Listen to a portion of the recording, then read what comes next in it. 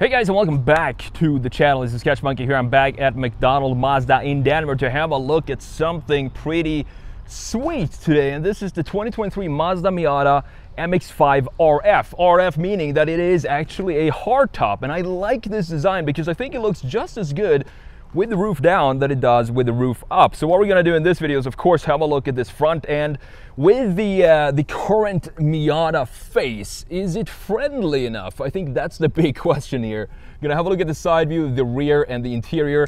Then we're gonna take it for a drive. Let's have a look at some of the basic spec and tech of the 2023 Mazda Miata MX-5 RF. You have a 2-liter 4-cylinder putting out 181 horsepower, 151 pound-feet of torque. It's connected to a 6-speed manual transmission. All that power is sent to the rear wheels, and 0 to 60 is done in 5.8 seconds. Fuel economy sits as 26 city, 34 highway, and the pricing for this one is $38,000. It's hard to believe that Mazda has sold over 1 million MX-5 since it was first introduced, and this is the latest generation. Obviously, I think it got a little bit more aggressive in the front end, but it still has this smiley face, and this smiley face needs to be intact on every single Miata, in my opinion. It does have this front face that says it's ready to go and do some fun back roads with the pretty aggressive headlights in this area and a nice chamfer going around it. Actually, 2 chamfers. You have 1 chamfer going down here, another chamfer connecting to the corner of the grille. Very beautifully done. And this is the club spec, meaning that we do have an additional black splitter at the bottom, which hugs the road, and I think it looks so good to have these black additional pieces onto this pearl white metallic that we have on this car. What Mazda does so well these days is the implementation of very soft, harmonious surfacing with a couple of sharp lines integrated in it. For example, have a look at this line that we have going in the hood that then fades right before it meets the front end. We do still have the chrome badge in the middle. I'm not sure about the chrome here on this club trim because everything else is blacked out, so I kind of want to have the front end logo also blacked out in this case. We do have LED headlights here with the regular light bulb for the indicators, so no LED indicators in this case because this design came out in 2016, so it is a pretty old design and it's pretty much time for a new one anytime now. As I said, I love the sculpting that Mazda is doing in their models right now with this Kodo design philosophy, and that happens here as well. I think from this angle you're looking at the car from right now, you can see this big beautiful sculpted front fenders. It angles outwards, and then you have this chamfer going around the wheels. Very beautifully done. And down here you actually do have the fog lights. They could have added some fake vents here, but I'm glad they didn't and instead added a functional piece, which are the lights at the bottom. Coming around to the side view of the MX-5 RF, and this is where it clearly is a little bit different than the Roadster version with this big piece right here. And as you can see, I actually think this car looks better with the roof up in a coupe shape because we don't have this abrupt cut right here in the roof line when the roof is down. However, you do get that top-down experience in this Targa version, and it still looks pretty decent with the roof down like we have it right now. Now, this being the club version, I actually really like the spec that we have going on here. We have 17-inch forged BBS wheels with 205 width on the tire, both front and rear. And this being a rear-wheel drive car, I definitely want to add some width to the rear tires. But the design itself with this black finish, this is also one of these cars that I think black wheels actually suit this car overall because we have the black side mirrors as well and the black side skirt that is part of the club trim, and in addition we also have Brembo brakes for the club trim. Very cool setup, and as I said, it contrasts really well with the pearl white and having all of these black features all over the car. Now I want to zoom in on this area of the RF MX-5 because I think this is probably my favorite view of or a surface on this car. The reason being, look at this subtle shoulder line here. Now Mazda is not really happy about adding shoulder lines onto their cars because of this Kodo design language that they have going on right now, which I think is fantastic. It looks great, but since this is a rear-wheel drive car, we do want to have some sort of indication of that in the body lines, and we do have that with this subtle shoulder. And you can see just how beautifully sculpted this is, specifically in white. I hope you can see it in the sunshine. It just looks absolutely fantastic in this area. Coming around to the rear end of the MX-5 RF down here, you can see just how beautifully sculpted this surface is as well.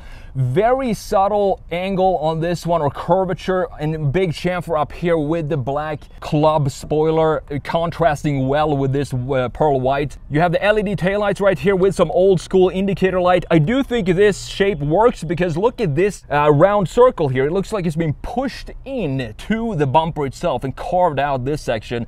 Beautifully done. I love when they have housings for the key graphics like we have here. Now, when this came out in 2016, it wasn't any rules saying that you need to have a backup camera on every single new car, but that changed during the lifespan of this car. So what did Mazda do to solve this problem? They integrated the camera right here. At least it has a bit of a housing, a bit of a chamfer to it down here, but that's pretty much it. It still looks a bit out of place just in the center of the bumper. I wish they could have moved this down to house it underneath this shelf here above the license plate or something like that to make it feel a bit more hidden than it is right now. But since they had to do it, I guess this was the simplest way to getting that job done. Now, looking at the MX-5 RF from a straight rear view, like you're looking at it from right now, you can clearly see the beautiful sculpting of these rear fenders and how they bulge out with this shoulder line that we talked about. And this also means that I want even more to have a wider rear tire here, because this is a 205 tire in the rear on a rear wheel drive car. It's gonna be a lot of fun in the corners because you're not gonna have a lot of traction with a bicycle tire like that, but I still want to add a little bit of width to this to plant it more naturally, looking at it from a rear view, and have it in line with the bodywork that we have here. One detail that I love that they did here, which is very similar to what's going on in the front end, is that the reverse lights are located right here at the bottom, similar to what we have the fog lights in the front. So we do have some connection to the lighting design and the graphic in the front, in the rear here as well, with the reverse light being positioned right here with this nice chamfer housing for it. Now, if we look down low right here in this area, we have the blacked out diffuser that goes along with the rest of the club trim. For this specific MX-5, you also have dual exhaust, but just on one side. So it's located on the passenger side. And this is something that I would not want to redesign in this case, because Japanese cars, to me, they feel natural to have the exhaust being on just one side, like we have here. I would not want to duplicate this and make it into a quad exhaust, because it just would feel sort of wrong to have quad exhaust on an MX-5. Welcome to the interior of the 2023 Mazda Miata RF, and it is extremely cozy in here. I love what's going on here. I put the roof off because it's so hot. I'm sweating like crazy. So the AC is on. Let's turn it down to cold, obviously. And let's have the air blowing from these vents as well as my feet. Very easy to adjust there, as you see. This is the first time I'm jumping into this generation Miata. I don't think I've been in one actually since it came out in 2016, which is pretty nuts to think about. But very easy to adjust these vents because they're so big and they have all the graphics on there showing you exactly what they do. One detail here with the vents is that these vents here reminds me a lot of the taillights. You have the round circular big vent here going into a more horizontal vent with the same outline like we have in the taillights. So it feels like maybe the interior and exterior designers at Mazda had a lunch break together and said, let's do something fun to connect the exterior graphics with the interior. I really like that. Up here, we do have a small, tiny little 7-inch touchscreen. At least it is touchscreen, because in a lot of Miatas, you don't even have touchscreen. You have to use this dial, which you can do here as well. Not problematic at all to use the dial. It's very easy to figure this one out, and it's very intuitive. For example, going back, you just push the dial to the back arrow and it switches to the previous page instead of having to push a specific back button that a lot of other manufacturers has. It looks pretty cool. You do have some settings in here. Let's see what we got when we put into settings. You have the display settings, assistant, the brightness, contrast, and stuff like this. Very cool stuff, but it's probably not something that I would be in and use too much. These type of things, I would just set it once and keep the same settings. Looking at the integration of this, yes, it does have this iPad stuck on the dash feel to it, but at least it has some sort of base where it's sitting inside of. Moving on further down here, we talked about the vents here being very similar to the taillights. We also talked about the climate control settings in the middle, looking pretty sweet. Here you have the button for the roof. If you want to bring that up and down, you have this toggle to just hold it down to bring it down, or hold it up to bring it back up. You also have heated seats in 3 different levels and a couple of USB ports. Moving further along in the center console, this has to be the shortest shift knob I've ever seen in my life.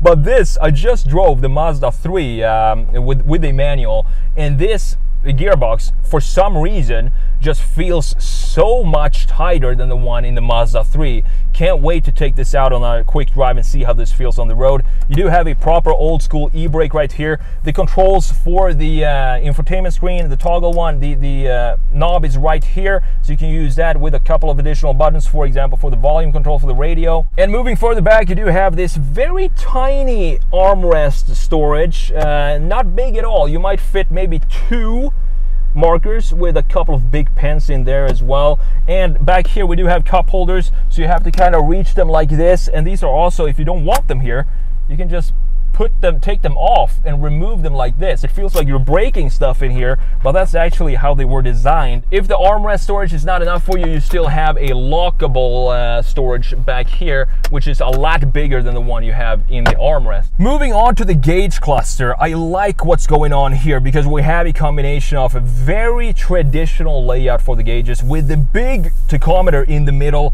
exactly like you want in a sports car. That would be the most important dial for you to look at when you're driving this. You have a pretty large speedometer analog to the right side, and to the left you do have a digital display. So you do have a nice setup here, and also the housing for it feels pretty nice. It is hard plastic up here, but I don't care. I'm never going to touch that anyway. You do have soft touch materials where you're actually going to have your elbows, so that's a good feature. Down here it looks like you have some carbon fiber in the doors. I'm not sure if this is real carbon fiber or if it's just for decoration. The steering wheel feels exactly like it did in the Mazda 3. I believe this is maybe the same steering wheel. I feel like the center is maybe a little bigger. You have the controls for the cruise control on the right side, the voice control settings and the stereo set radio settings on the left side, and you have the silver trim going down in the bottom as well, with some contrast stitching on the steering wheel, the same contrast stitching that we have on the seats.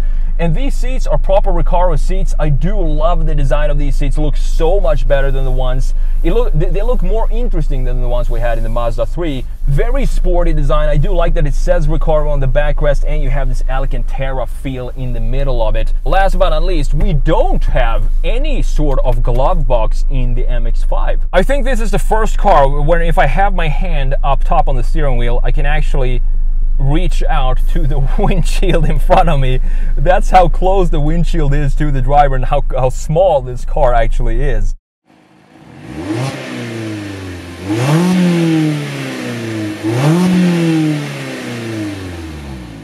Starting off in the 2023 Mazda Miata RF Club. I do love this spec that we have here because of the white. I also like that the white extends from the hood going into the door and having the same color inside here in some way that we have in the exterior. Very nice little, almost Italian style. So there are a lot of road work going on here, but that gives us a chance to feel out this suspension. And this is not the smoothest roads in all of Denver, and it is a bit noisy in here, but again, I think that's what I expect from a Miata. I don't expect it to be a you know, super luxurious Grand Tourer, because that's not what this is. This is a small little fun sports car, and it doesn't weigh a lot either. It makes it feel like a more interesting driving experience when you hear all the noises coming from the road, and you feel them through the wheel as well. Me being 6'1" in here, it's definitely, I'm gonna use the word cozy in here, because that's exactly what it is.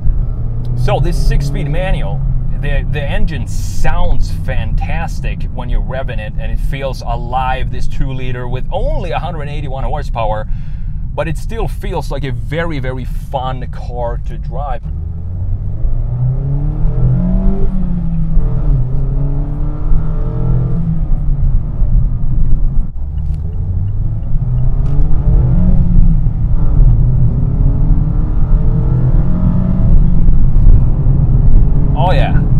definitely goes. It's not the quickest car for sure.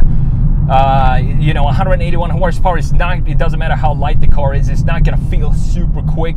But I do like that the revs build up very smoothly over the rev range, and I really like that about this car. There's no turbo lag or anything like that. Turning radius is also absolutely fantastic. No problems whatsoever turning this car into whatever small little space you can find. Overall, very fun car to drive, and I do love that Mazda has still kept that original feel for what a Miata is supposed to be. This doesn't weigh a lot more than the original Miatas, for example, and it still feels like a very light car. There's no extra luxuries in here that you don't need. And let's have a look at the reverse camera. It looks pretty grainy, but again, it doesn't matter because it's such a fun car to drive this thing, and you don't really care about this reverse camera that they had to put in once it became mandatory for new vehicles to have that. Thanks again to McDonald Mazda here in Denver for providing this vehicle for me to review for you guys today. If you're interested in this specific Miata or their entire inventory here, make sure you click the link in the description to go and check that out. Thank you so much for watching, and we'll see you in the next video.